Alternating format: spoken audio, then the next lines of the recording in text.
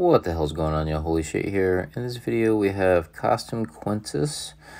Did a video not too long ago on just his standalone without the costume configuration. So we'll go over the stats and see if this one's better. So we got the monk class, costume bonus, additional 5, 5, 10, and 5. So does that give him enough? It's still kind of on the weak side. His HP is sitting okay. His defense is still low. Attack is okay. If you want a different emblem path, you can get his defense up a little bit. So for slow speed, I think he's still not quite there, but better. And he deals, for his special skill, Shock Ultimatum, deals 235% damage to all enemies. So that's lower attack than before.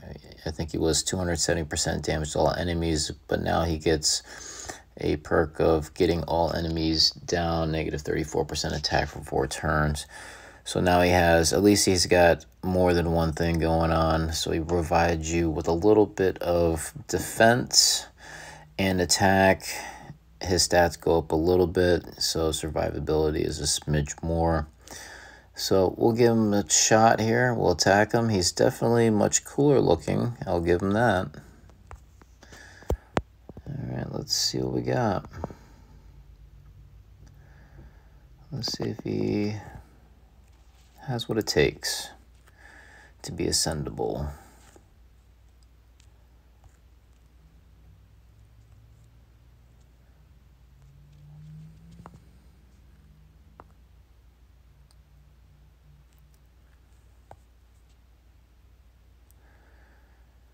Alright, here's the question is, who do we slow down?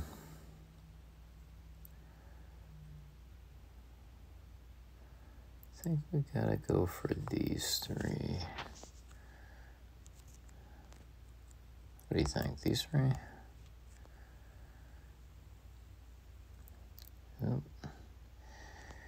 Oop.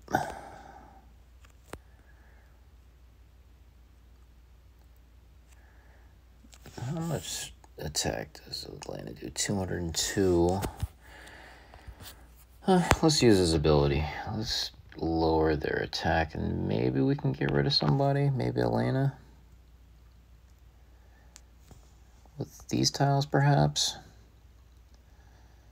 Alright, well, that was better than nothing.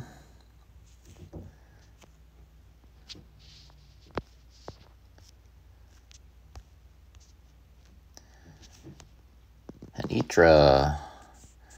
They gotta give Hanitra a little something extra.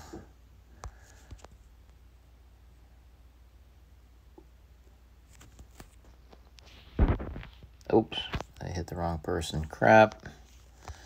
Watch him dodge now. Yep, I knew that was coming. Fat fingers. Alright. Oh, Quintus is about to go off, so let's just set him off. See what happens.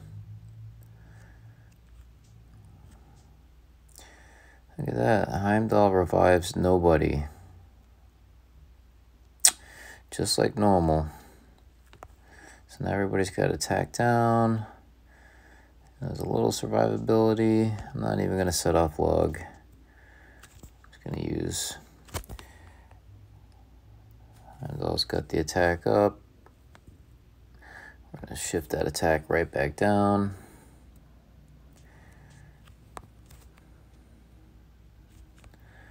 Just trying to get rid of these 2 here.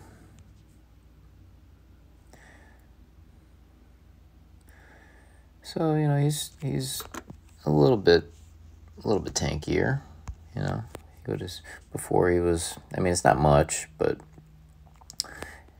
you know, that costume, that 10% sometimes is enough to, you know, make that hero good enough to ascend. So I'm going to give you my real assessment here. So first off, he's awesome looking, right? Don't get me wrong. He looks way cooler than what he is. Now, if you don't have any other 5-star heroes that are in the dark class and you just really want to just up him, this is the only way that I would ascend him. And what I would do is, if you have enough royal tabards to ascend 2 dark heroes, then ascend them, right? Definitely would not limit break them unless the same thing, unless you had 2 sets of limit break that you could do 2 heroes, right? Because what I'm doing is I'm preparing you for when you typically, are impatient and you just, ascend or limit break, then there's always something that seems to come better to keep that chase going, and then you almost feel like you regret it. So I would say under those 2 circumstances, that's the only way that I would limit break or ascend him. Do I think he's a little bit better now? He's a little bit better now, right? He's doing a little bit more than just attacking. He's providing a little bit of defense. So when you're using him on offense, it could be enough to definitely get you a couple extra, wins, a couple extra VICs. So, with that being said, he's marginally better. He's no longer a D+. I think with this costume, he's a little bit beefier. He does a little bit more. He's still low. He's still, to me, at around the C- range.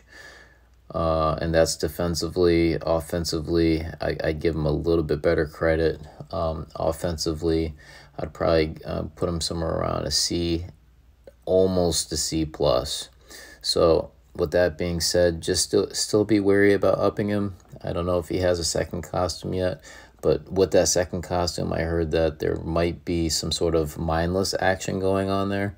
So if he actually gets that, then he could be one of the best heroes in the game. But I'm not a beta tester. I don't, know what's coming. I don't pay attention to any of that. I only just, as I see it, is how I display it. So that's just, some insight, and hopefully that helps sway your decision on, not, going too quickly to, ascend them, because typically you always get, generic heroes in the beginning, and then it takes a while to get some of these, one-offs, some of these better heroes. So let me know what y'all think in the comments below, and I'll catch you on the next one, all right? Later, y'all.